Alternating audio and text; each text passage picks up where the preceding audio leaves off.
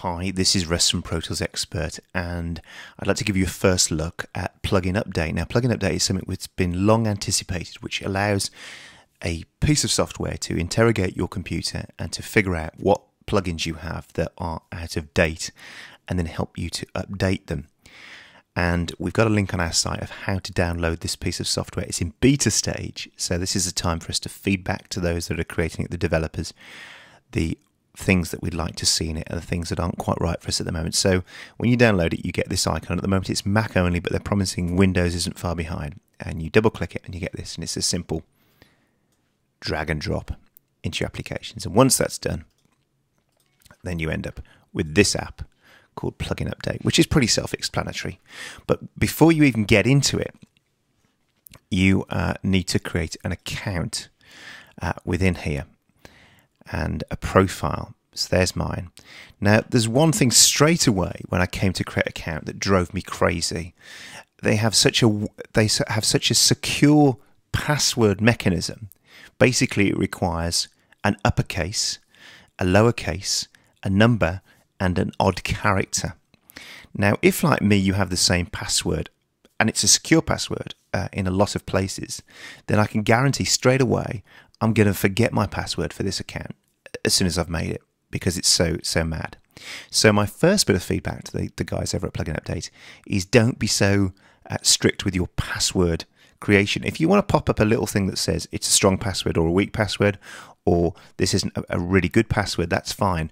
But don't force me to make a password I would never make normally, or I don't have already, because right now I've already forgotten the password I've created for this account. So I'm going to spend my life going to the website asking it to give me remind me of a new password. Now, I know that's the case because other sites do this to me as well, namely something like O2, the phone operator.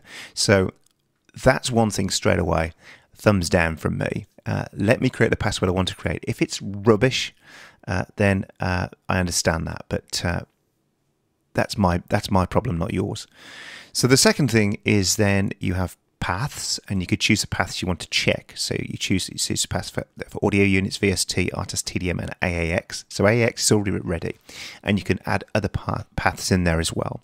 Now, as well, you can see here, there's then a checkbox where you can select whether you scan it or not. Now, I'm a Pro Tools user. I have other doors like Logic and stuff, but 99% of the time, I am using Pro Tools. So I just wanted to check out my Pro Tools plugins more than anything. And once I've chosen the ones I want to use, I press Save Settings, and then I X there. And I think as well, just that one as well, bit of feedback again. If I hit Save Settings, it should probably exit, I would think. Perhaps you disagree with me.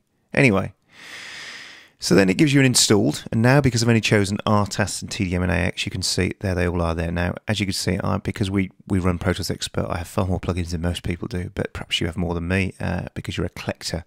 So there's all of them showing on there, and the installed version, the format, the vendor, and the name of it in alphabetical order. And you can sort. Once you hit the scan button, you can sort that. So the scan button is pretty straightforward, and as you can see, the other thing is, well, in fact, that sort doesn't work at the moment. So if that's a sorting box, then it doesn't seem to work for me. Perhaps I have to double click on it. No, it doesn't seem to do anything. So let's go to the updates then. And here's the update window, and we scan it.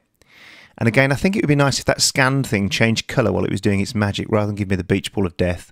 But sometimes you just hit it and it kind of greys out. You can see that for a moment, it's doing something, and then it comes back on. But I sat there the first time wondering if it had crashed on me, because the first time it sort of hangs a bit sometimes. So that's worth checking. Remember, this is in beta. And then it gives you a list of plugins that are out of date. And straight away, you can see there's a lot of stuff there that's out of date. And I didn't get any instructions, but I figured out, I guess, that if I double-clicked, like Rewire's out of date, that's not a good thing if you're using Rewire. Double-click on it, and it takes you to the home page. Now, that would be better if it took me to the Rewire download page, the actual download page, to fix that. So I think that needs fixing too.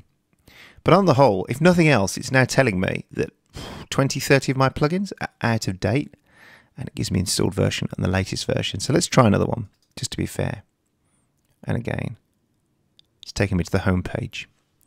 So it's as simple as that, really. That's how it works. Then you download it and you've got your new version. And if you spent about an hour or so going through all of these and finding the right plugin and stuff, then you would be away, which is cool. There's an import and export. Not quite sure what that does at the moment, but we'll find out later. There's a store, and if you go to their site and click here, it says there, they're going to allow you or create a system where you can buy a plugin and download it straight away in a kind of single sort of app store experience, a bit like on a Mac. So there we are. Great start, I'll have to say. I might sound hypercritical and finicky, but while we're in beta stage, let's get this right. So, great start, worth having even now, just so you can find out what you've got out of date. But the two things that drove me slightly crazy are I don't want to have to create a password I'd never use normally. And secondly, these double-click links need to actually go to the real download points.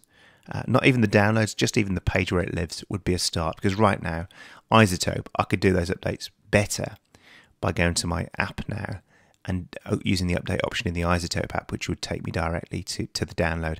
So great start, guys, but some work to be done. That's my first show and tell of the new plugin update software. Thanks for watching, and I'll see you again soon.